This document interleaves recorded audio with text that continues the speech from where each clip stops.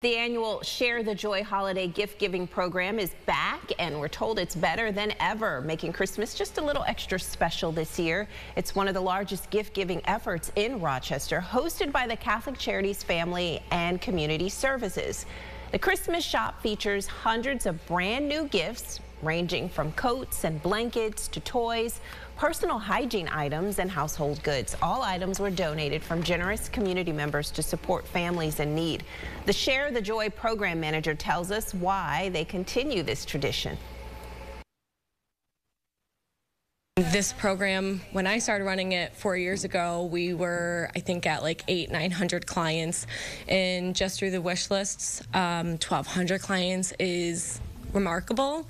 And then to be able to provide for another, couple hundred more clients through this Christmas shop is truly amazing, and it's all because of our donors in our community. Last year, Share the Joy helped 2,400 people. This year, they hope to help even more. To sign up for next year's program, visit this article at rochesterfirst.com.